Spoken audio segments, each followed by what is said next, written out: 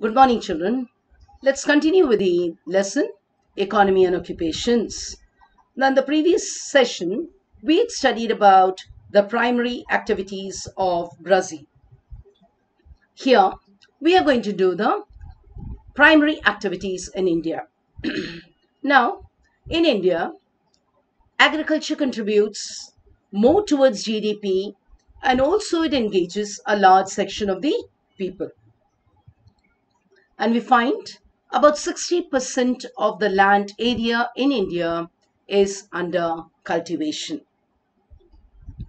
Now, because of the vast expanse of level plains and also because of the fertile rich soil and the high percentage of cultivable land, wide climatic variety and the long growing season, etc., it provides a strong base to agriculture.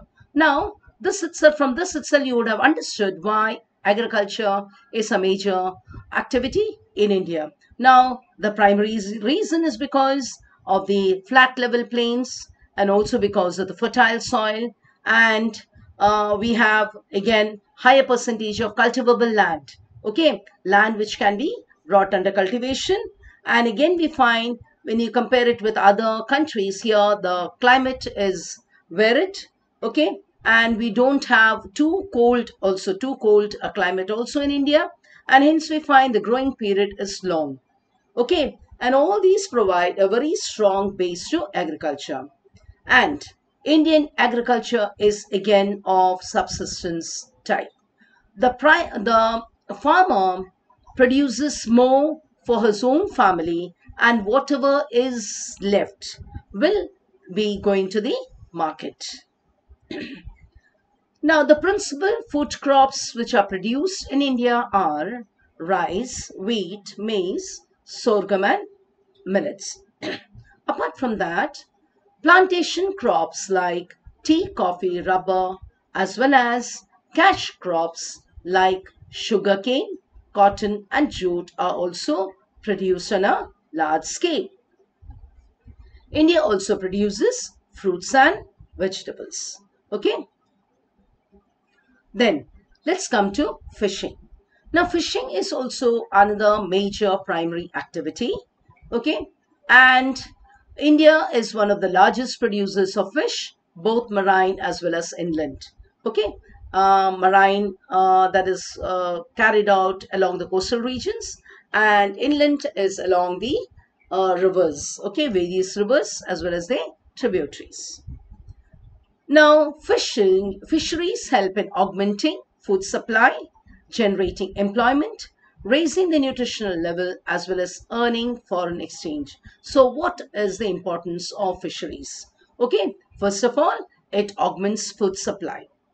Then, second is it employs many people. Okay, so it generates employment, and again, it also raises a nutritional level. Okay, so nutritional standards, nutritional level is raised by through fishes. Okay, as well as it also earns a ready foreign exchange. Now, those people who live along the coastal regions, fish forms an important part of the diet. For example, states like Kerala, Maharashtra, West Bengal, Orissa, Andhra Pradesh, Tamil Nadu, and Goa, which have along the coastal regions, consume fish in plenty. And also, you find we have a very long coastline, about 7,500 kilometers. Out of the total, annual production of fish, 40% accounts for marine fishing, and it is usually confined to the coastal waters.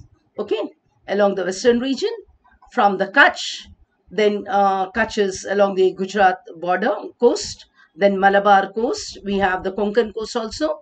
Okay, then Malabar coast in Kerala, then we have Coromandel coast, that is along Tamil Nadu in the east. Then important fishes which are caught are sardines, mackerel, Bombay duck, and prawns along the western side. On the eastern side, important fishes caught are horse mackerels, clupits, and silver bellies.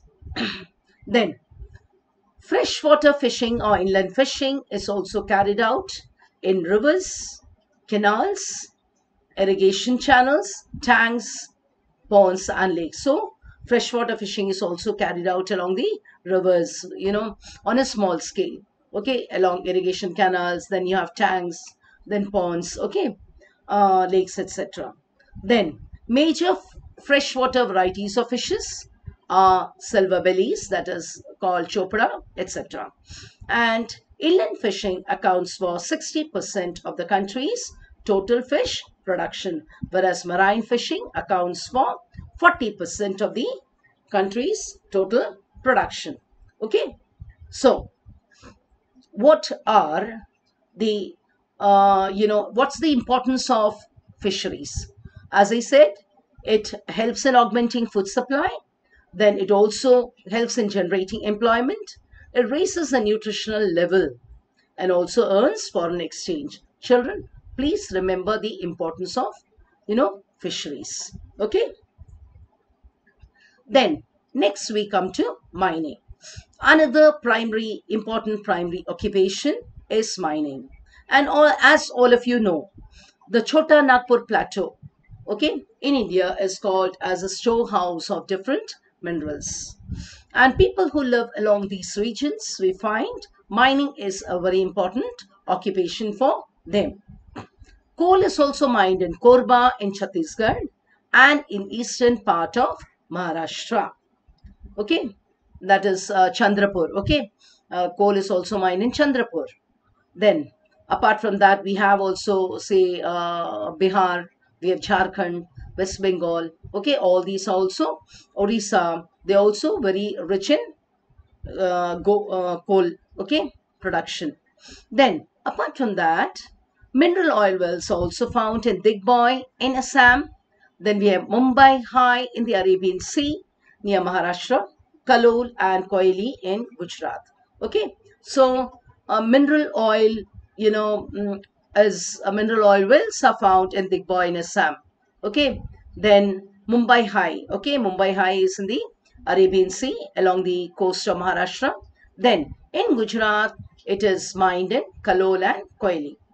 Apart from that, we find along this is actually only in the recent times, extensive deposits of mineral oil and natural gas have been discovered along the mouth of the river Godavari. Then marble, okay, stones like marble are found in Rajasthan and Kadapa in Andhra Pradesh. Okay, so these are the different, minerals which are mined. Okay, we have coal, mineral oil. Okay, then you have stones like marble. Then we have marble in Rajasthan and Kadapa. Kadapa is actually known more for its granite.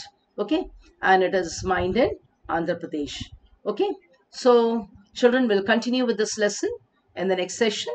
Till then, thank you.